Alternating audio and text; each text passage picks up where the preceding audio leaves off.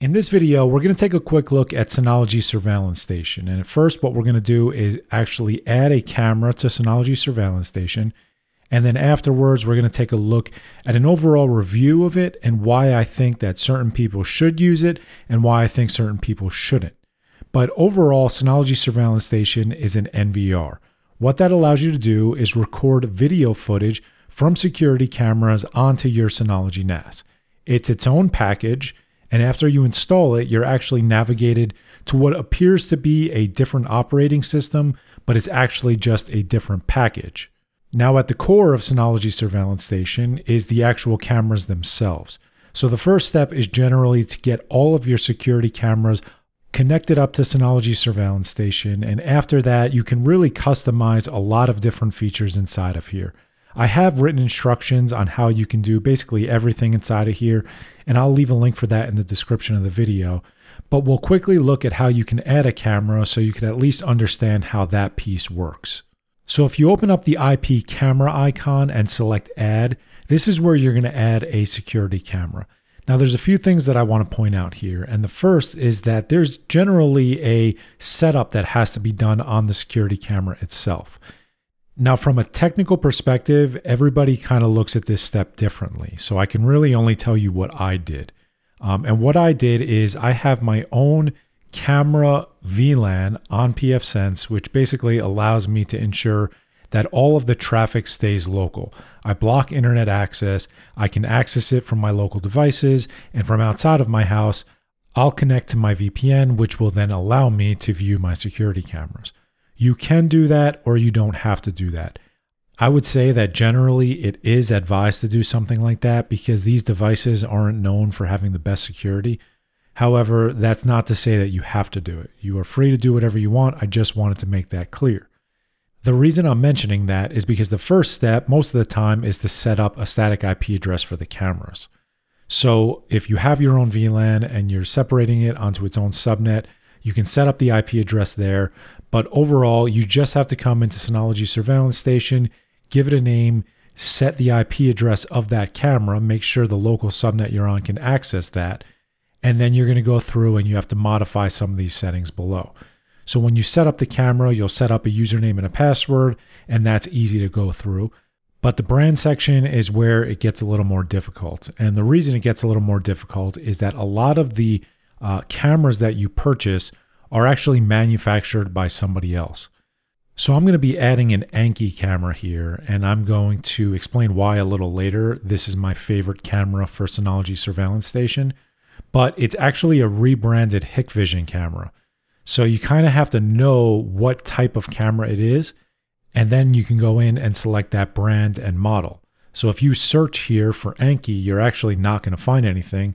However, it is a Hikvision camera, and a lot of times you can find out what it is based on when you first log into the device. If you log into this Anki camera, you'll see that it's actually a Hikvision webpage, so that kind of makes it a little easier.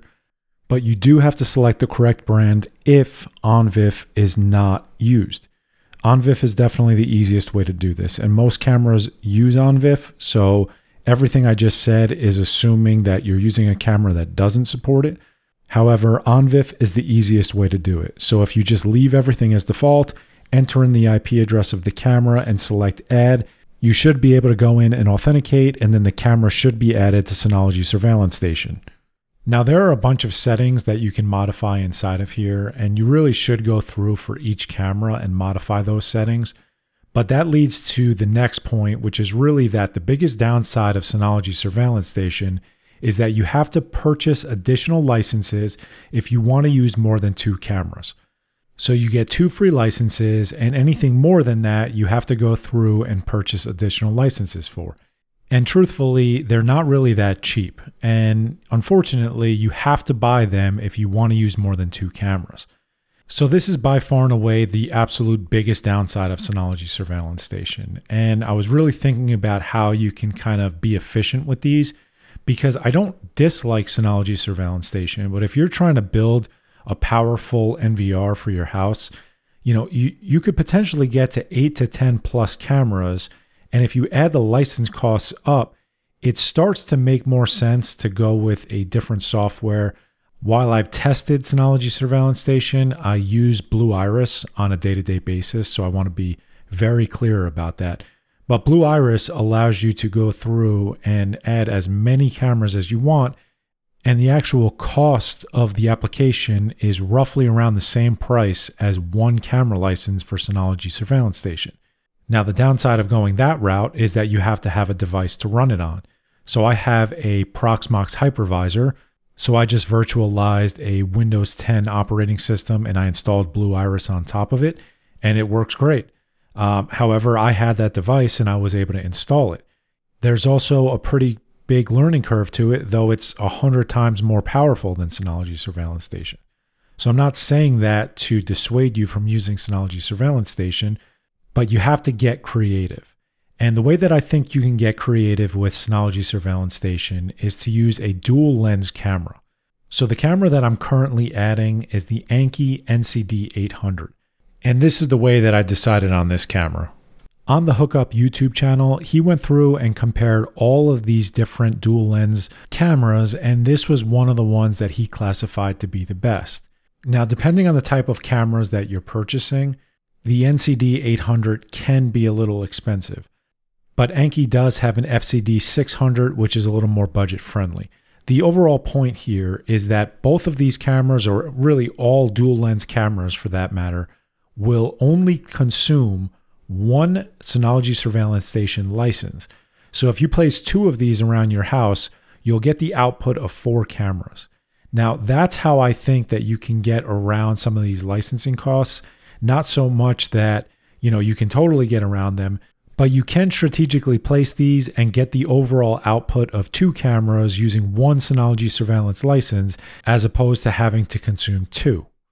Now, with that out of the way, I want to kind of explain who I think Synology Surveillance Station is for. If you have a Synology NAS, you should probably try out Synology Surveillance Station. If you plan on using less than 2 cameras, you should definitely try it out.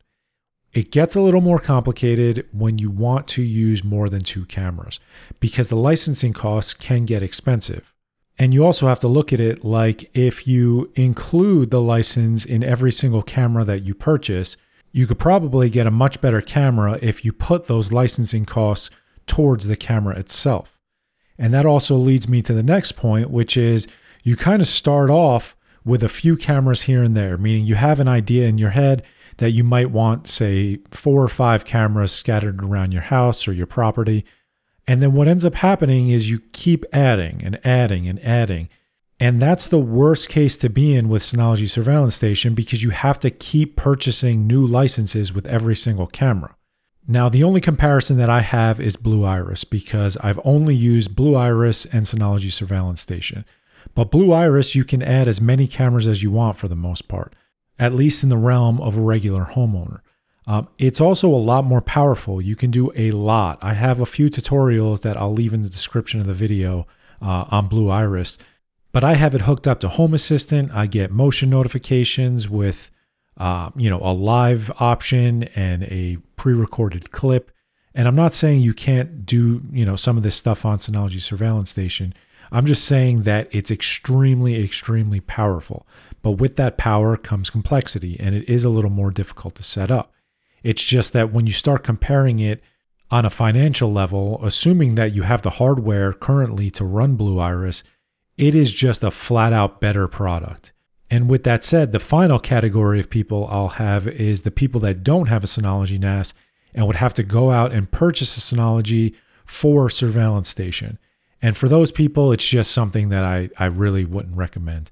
It's not to say that it's a bad product. It's not to say that you won't be happy with it. It's just to say that there are better options, in my opinion, on the market.